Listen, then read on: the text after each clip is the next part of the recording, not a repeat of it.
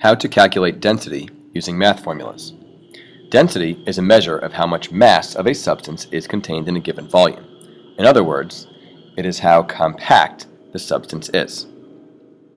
To calculate density, you need to know two things. You need to know the mass and the volume of the object. The formula is mass divided by volume. The unit is expressed as grams per milliliter. We measure mass in grams and volume in milliliters. We could also measure volume in centimeters cubed, so we have a second unit. Grams per centimeters cubed works as well.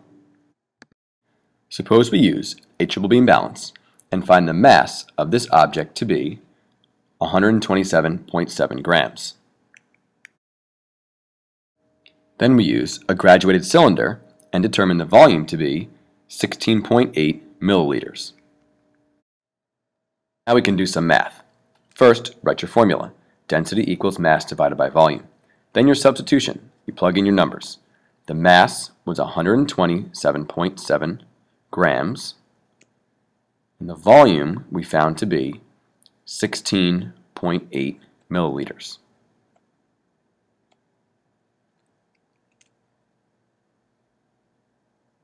After dividing, we find the density to be 7.6, don't forget your unit, grams per milliliters. We can compare our density to a known chart and determine that the unknown substance is made of steel. Density is an effective way to identify unknown substances because the density remains the same regardless of how big or small the substance is. Here's why. Here's an object. Suppose this object has a mass of 100 grams and a volume of 50 milliliters.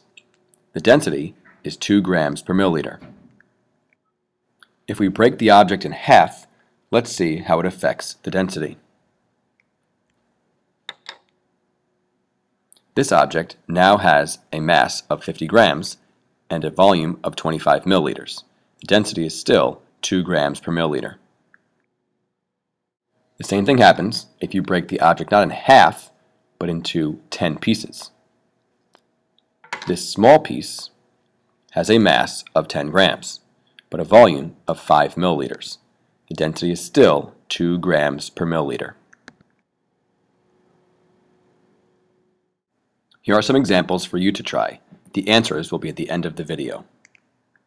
Let's find the density of the green cube. The mass is 8 grams. The initial volume is 40 milliliters. When the green cube is placed in the graduated cylinder, the water level rises to 48 milliliters. To find the volume, subtract the first volume from the second volume. Now use the density formula, mass divided by volume. Don't forget your unit, grams per milliliter. Here is the mass of the metal cylinder. The initial volume of the water is 40 milliliters. When the metal cylinder is placed inside, the volume rises to 52.3 milliliters.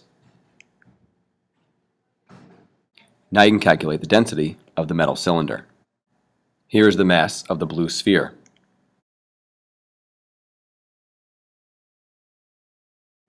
The first volume is 40 milliliters.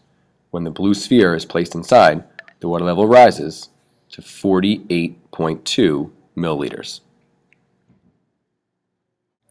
Now you can calculate the density of the blue sphere. Here are the answers.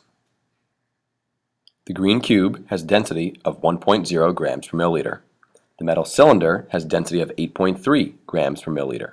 The blue sphere has density of 2.6 grams per milliliter.